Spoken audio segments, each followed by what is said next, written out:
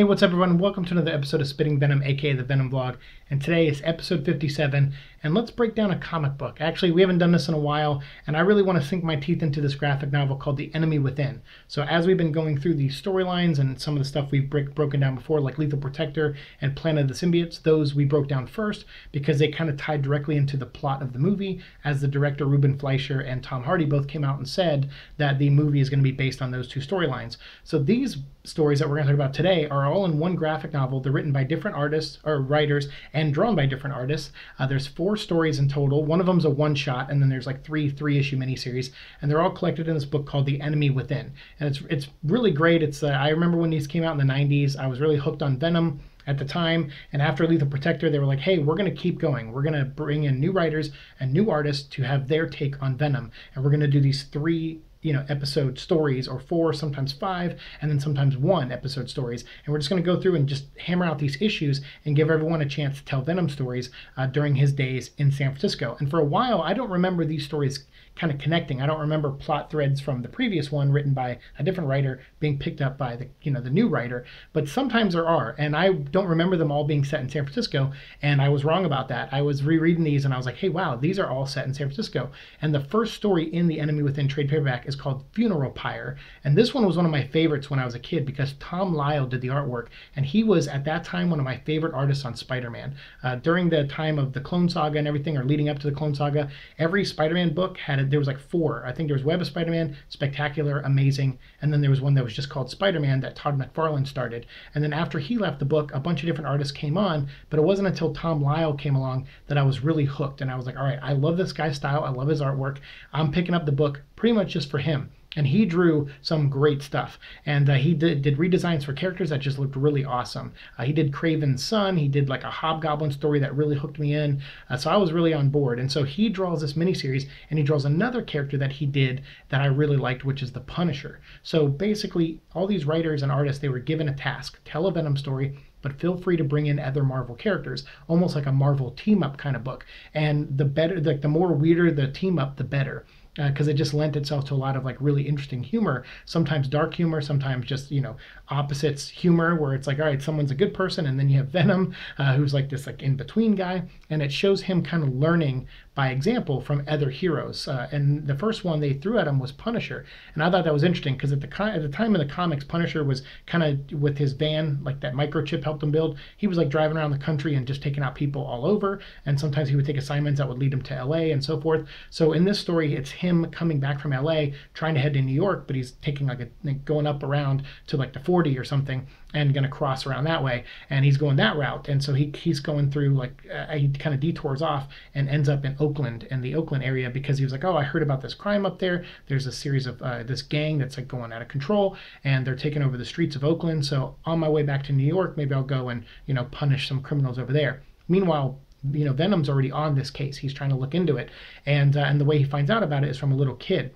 So the story opens with this little kid who is with his dad, and they get caught up in this gang. Like the gang like runs them off the road, and the dad like saves the son and then runs into a building and leads the gang into the building. And one of the gang members hangs back and goes to the kid and says, look, get out of here, go find someone, go to the police, go get someone that can help me. I'm undercover. He's like, I'm a journalist, an investigative reporter, and my uncle, he like worked for Hydra or something like that, like a new version of Hydra, and he was creating super soldiers. It was like their version of the super soldier program, and it was like this small little lab that he was trying to get access to. And he had learned through his dad's files and stuff that this place was in this warehouse, and it turns out this gang had taken over that warehouse, but they had not, as far as he knew, didn't find the secret entrance to the lab where they were trying to create their own version of Captain America, with different power sets and stuff. So he was like, go tell someone to save me. I'm only here to try to get access to my dad's lab, and I want to like learn what what he was working on, but I'm a journalist. And so I thought if I could just get in with this gang by I paid someone to look like they were getting robbed, and then I like or I paid someone to like beat up one of the gang members, and then I saved the gang member, and then that's how I got in. But now they're going to make me kill somebody like tomorrow, like around noon or whatever, like where they're going to make me do a drive-by shooting. So I don't want to kill anyone. Please go get someone to help me. And so this little kid happens to know the underground city, and because his dad had connections to it, where Venom lives. and he's like, hey, can you go help this guy? So Venom is on the clock. He is trying to get to this kid. He knows kind of what he looks like. He knows there's a birthmark on his neck. The guy's name is Gray. And he's like, oh, like I said, he's undercover. And so, Eddie Brock's like, hey, I've had to do assignments like that. I'll go save this guy. No problem. So he's running around, going from San Francisco to Oakland trying to find this guy. And meanwhile, the Punisher intervenes and is just coming in and just killing every criminal he comes across. And of course, it's causing, it's a thorn in Venom's side because he's trying to get to a certain one immediately and he doesn't want Punisher to accidentally kill him. So he goes and confronts Punisher, and Punisher's like, no, get away from me, you freak of nature, and then locks him up and then like shoots like a gamma ray thing at him to like keep him in place. And then at the end of the first issue, you see Venom like reaching out and he's like, no, I gotta go save this kid. So there's like a lot of good drama in this. It's kind of crammed in, like the writing is like really crammed in. I think Carl Potts did the writing and Tom Lyle did the art. The art's phenomenal, but the writing is like, it felt like it could have been a 4 or 5 issue story and it would have been more evenly paced. But they had a lot to cover, and so they kind of cram it in pretty tight. But overall, Venom, he doesn't make it to the kid in time. The kid is forced to kill somebody, and then for that, he goes back to the warehouse. Now that he's part of the gang, he's pissed off. He's angry that no one came to save him, and then he lashes out by breaking into the lab and climbing into the machine that was going to create the super soldier serum, or their version of the super soldier, his dad's version for Hydra. And he comes out with like these powers of pyre, like he can shoot like flame kind of beams, almost like Cyclops in a way. Well, those Cyclopses never really burnt, I don't think. I think they were mostly concussion blasts, but these burn and they hurt the Venom symbiote, coincidentally. But yeah, he comes out and he starts fighting Punisher and Venom, who at this point are teaming up. And now they have to basically fight the guy that they were trying to save. So I thought it was a good story. It's the first part of this graphic novel. But I don't want to spoil everything about it, so I'll just say go pick up Enemy Within. It's a great graphic novel. It's available on Comixology and Kindle right now, but it's also available in print, I believe, still too. And then after this story, it leads right into the next story called Venom the Madness. Venom the Madness is written by Ann Nocenti, and the art is done by Kelly Jones, and the art is phenomenal. And Ann Nocenti is one of those writers I really liked when I was younger. I had a lot of my favorite writers are female writers, Agatha Christie being my favorite, but also I liked Louise Simonson, who co-created Apocalypse, the character Apocalypse for the X-Men, amongst many other things. She also co-created Steel for the Superman books when Superman died, and they had the 4 different Superman. So I love Louise Simonson. She's awesome. And Ann Nocenti, who had a great Daredevil run that I remember as a kid, but she was also an editor, and I always like when editors become writers because I feel like a lot of times the quality of their storytelling is a little bit better because they know how to work out beats and stuff, and then they also know how to work with editors who are helping them tell their stories. So that always, I really like that. So she was great, and she comes on this book and writes some really crazy stuff. So basically there's this toxic chemical that's being dumped by this company in San Francisco into the bay, and they're just disposing it as fast as they can because there's all these problems with it. There's mutations going on, there's people getting sick, and like the epidemic, it's starting to become an epidemic, and a lot of people all over the city in this area near their warehouse is getting sick. So like, let's just dispose of all this stuff before people start catching on and someone learns that we're behind all this accidentally. And Venom is on the case. He figures it out, and he ends up going to actually on the way he meets a girl named Beck, and she's like a new character that Ann Nocenti created, who is friends with the underground people, and she's like their above ground source, and she helps them out with different things, and she's kind of like a saintly type person. I think she works with people who are troubled. She also finds an attraction to people who are troubled, so when she meets Venom, there's like an attraction there, and there's also an attraction with Venom to her. And then what happens is Venom gets into a battle with the Juggernaut. So this company that's dumping these chemicals, they decide to hire Black Tom Cassidy and the Juggernaut to kind of kidnap the girl Beck, but also to keep everyone who knows about their stuff quiet. So they're kind of like hitmen. They're like, all right, we're going to hire you guys to just like take out any of our enemies, anyone who knows too much, and then this girl who's like getting a little too nosy. And unfortunately for Juggernaut, that girl has buddied up with Venom. So the two of them get in a big fight, and Venom gets his butt kicked. And Juggernaut throws Venom into the sewer where the chemicals are being dumped, and Venom gets sucked in, and the chemicals bleed into the symbiote and start revealing multiple personalities. But what you learn in the story, I think, because the story is kind of abstract and there's like some things I couldn't connect the dots on. So I was like, oh, I'm going to try to get Ann Nesenti to be on the show, and luckily she agreed to an interview. But she's going to respond to all my questions in email form, and I'll just read them out to you guys. I'll try to find a new like a cool way to make a video out of it and put images from the comic up. So I'll have more answers soon of some of the things that she was saying in the storyline. But I really liked the overall story of Venom going over the edge, and he gets a moment where he's a little too hands-on with Beck, and she's like, he's getting a little too stimulated, and he finds out that the symbiote is being affected by this chemical, and that this chemical actually has living beings that are controlling it, like these otherworldly microverse kind of beings, where it's like they each represent a different thing, like paranoia and fear and things like that, and they kind of seep into the symbiote, and they're driving it crazy. So that's why it's called the madness. And the symbiote grows extra heads, and Venom's walking around with like 8 heads, and like he's twice the size he normally is, and then he gets into another fight with the Juggernaut and beats the crap out of him. But unfortunately, he's also starting to lose grip on reality and his humanity, and because of that, Beck gets way too scared to be with him, and they decide to call it quits. And then they go their separate ways, and then Venom ends up returning the chemicals into the sewer. He like purges them from his body and gets rid of them. And then I think the chemicals are later like cleaned up and properly disposed of, but I don't think Venom has anything to do with that. I don't know if he called somebody or what. But yeah, so that was Venom the Madness, and it's a really weird storyline, but it's got great art. And Kelly Jones killed it, and Ann Nesenti wrote a really interesting story. And what I like about these 2 stories and all the stories in this graphic novel are the one thing they do the one thing, the opposite of what I don't like in Venom comics, which mostly every time someone writes a Venom story, it's happening a lot in the current runs with, Mike Costa writing Venom and the Venom Inc. stuff. And it just seems like everyone who writes Venom is like, all right, we're going to put Venom against another symbiote. That's all we're going to do. We're going to have Venom eventually lead to a battle with another symbiote, or we're going to have multiple symbiotes come from Venom, or he's going to have children again, or he's it's the same story over and over. And what I like about these is that they're different. It's Venom versus Funeral Pyre, a newly created character teaming up with Punisher. In this story, it was Venom versus the Juggernaut, with a Black Tom Cassidy X-Men vibe to it, which was really cool.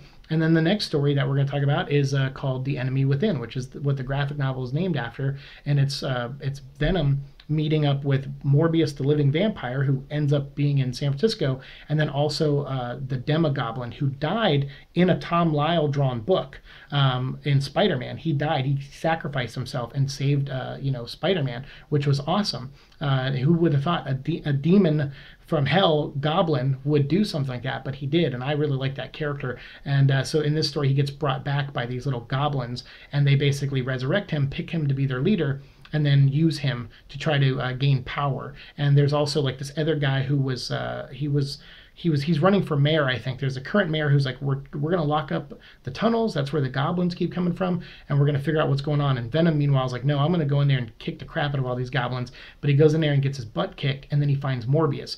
He ends up hurting Morbius, and then it shakes some kind of mind control off of Morbius, and the two of them kind of partner up. And what I really like about the story is even Venom teaming up with Punisher and stuff, they found a common ground, but they weren't friends. I feel like Venom actually makes his first friend here in Morbius. There's a great, compatibility with the two. It's two people who become monsters. They were regular people, everyday guys, and they became monsters. Morbius becoming a living vampire, and then Venom, being a symbiote covering him and taking over, and then working with them. So I like the relationship, really like the relationship.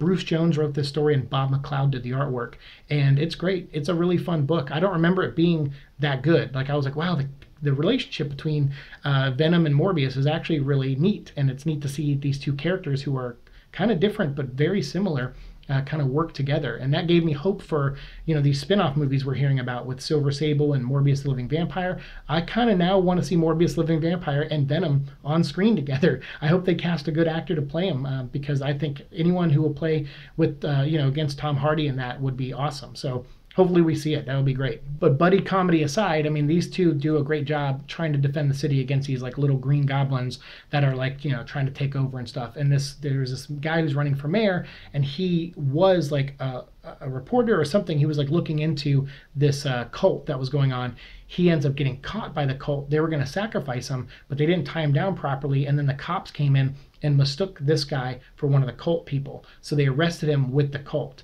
And then so this guy, you know, basically grew up, or like had that in that part of his life. He started to have a resentment towards authority and you know, like the law and stuff. And so what he does is he decides to, after he gets out of jail for good behavior or whatever, he tracks down the cult's findings, and he finds this amulet. It's given him the power to awaken these goblins, but they don't want him to be the leader. They want Demogoblin to be their leader, so they resurrect Demogoblin. And then this guy who's running for mayor starts to crack and reveal himself as a crazy person who has this amulet of power that then he gets defeated, and then the amulet gets taken from him by Demogoblin, and Venom's like, no, we got to stop Demogoblin, you know, and then he uses the power to like grow in size, and he's like a 30-foot Demogoblin walking around San Francisco. And then he gets to a point where he just uses the power he was given and actually destroys all the goblins, and once again saves the day, because even though Demogoblin died and probably returned to hell, he was brought back and remembers the selfless act he did. So he does it again in this one and proves once again that he's an anti-hero in a way. He's more of a good guy than a bad guy. And so he stops the whole threat. And Venom and Morbius are kind of like, you know, almost useless in the storyline. They do a lot, and they contribute a ton in the story, but unfortunately it's Demogoblin who steals the show. And that's what I also liked about this story, was that it wasn't, even though it was called Venom the Enemy Within, there was something new to it. It didn't end the way I thought it was, and Venom wasn't like the big hero at the end. And he even is like, he looks at Morbius like, well, we tried, you know, and again, keeping the buddy, you know, cop comedy kind of thing going on with them. And Morbius like, yeah, and he goes, well, do you want to shake hands? And Morbius like, no. He's like, I normally bite the hand that feeds me, but it was nice working with you. I'm going to go back to New York. And then he like disappears, and Venom's like, New York snobs. Like, you know, he has like a running joke in the story where he's calling all the characters that show up in the story are from New York. And he's like, oh God, what? New York snobs coming over here. So it's just like a fun running gag to have in the story. But ultimately, I don't remember this story being that well. It had like a glow-in-the-dark cover for issue 1 with Venom's eyes and stuff. But that's all I remembered about it originally. This turned out to be much better than I thought. So it was a nice bookend to this graphic novel. And the last story that's in this is just a one-shot. It's written by Peter David, and Jim Craig did the artwork. It's called Incredible Hulk versus Venom. And it's just, I think this was like, I can't remember if this was a mail away, or maybe that was a Venom Daredevil one. But there was a time in the 90s where you could you could rip like a thing off of a comic book. Like inside there was like a little form, and you could either make a copy of it or rip it out and fill it out and send it in, and they would send you a comic book. And I don't remember if this one was one of those, the Hulk vs. Venom, but I think there was with Venom and Daredevil and Spider-Man at one point that we talked about in another graphic novel, I think, before, with like, I think it was in the Vengeance of Venom we talked about it. But this one is just Hulk versus Venom, and it starts off, and during this time, Hulk in his comic that Peter David was writing, he was kind of different. He spoke more eloquently. He had a little bit more of a personality, and they were trying something different with Hulk. He was fully clothed, so he actually wore stuff that like fit him, and he was going through a different phase. And then Venom at the same time was trying to be more of a hero. So when these two meet at the beginning, trying to take down this one guy who is threatening to, like, you know, cause more earthquakes. He's like taking credit for these earthquakes that have happened in the San Francisco area. And he's gonna release more. He's like, I have a machine. It's gonna, you know, cause more earthquakes and hurt more people. And so when Venom and Hulk show up, they first show up and start fighting each other. And then they realize, they have this great moment where they look at each other and he goes, I heard you were different. He's like, yeah, I heard you're trying to be different too. And so they both at the same time are like, well, so prove it. So the two of them decide to team up. And they go into the news broadcast in San Francisco, like the station, the news station, and they're like, hey, we're going to go find out who this guy is. And Venom's like, hey, I have a soft spot for reporters. Can they come with us and maybe help us catch the guy? And so Hulk's like, yeah, whatever, fine, let's go do it. And then they show up, and there's like a guy who's just crazy. He actually just has a box, a cardboard box, and it says like earthquake machine on it. And he like is pressing the button. He's like, I told you, don't come near me or I'll kill all of you. And he's pressing the button and nothing really happens. And then they're just like, oh, okay, so there's no one to fight here. Like, just police, you take him away. And then Venom and like Hulk walk off into the sunset together, and the news is just recording it like, hey, all right, this is a great story. But there was this great moment in it where like the news reporter's like, she runs up to Venom. She goes, how do I know I can trust you? And then just drool coming out of his mouth, standing like a foot and a half taller than her, his jaw like unhinged and the teeth all hanging out, his tongue moving around. He just looks her dead in the eye and goes, don't I look trustworthy? And it was like, oh, come on. Like that, the dark humor of Venom is fantastic. So that was the last chapter they put in here. And I'm glad they put that, because I was worried that literally these little one-offs that they do with Venom, that they never get trade paperback love. So it was cool that they threw it in this one and made it like a nice 10 comic books in this graphic novel. So if you're out there and you want to read it digitally, or at your local, if you could pick up a print copy at your local comic store, please do. It's really great, and it's just another fun book that I could break down for you guys, and I really love doing this. So we'll definitely do more coming up. We have a lot of books we're going to be breaking down for Carnage Week, so be on the lookout for that. We're going to break down like 12 in like 5 episodes. So we're going to do a ton, but I'm going to do more of a summary more than a breakdown like this. I'm just kind of gloss over the plot and just tell you, the key moments in it. But yeah, these books are great. I highly recommend them. And right now, once again, Kindle and Comixology are having a crazy sale. I picked up a bunch of the Matt Gargan, who is the Scorpion, as some of you know, in Spider-Man. He becomes the second Venom, or he becomes the Venom after Eddie Brock. I think there was like one guy in between the two of them, but then Matt Gargan does, and he joins a team called the Thunderbolts. And I picked both those graphic novels up, written by Warren Ellis, for like $2 each or $2.50 each or something like that. It was a steal. So if you're out there and you buy digital stuff, there's a great sale going on right now. Definitely pick them up. And if you don't buy them digitally, pick stuff up at your local comic store, have them order it, because all these books that I mentioned, especially Enemy Within, that one is still in print and you can still order it. So thank you guys as always for watching this episode. Let me know what you think down in the comments of these storylines. If you have any more questions, you want me to elaborate on something or flesh anything out, let me know down in the comments and I'll respond. Thank you so much. As always, like, share, subscribe, all that fun stuff, and I'll see you in the future. Peace.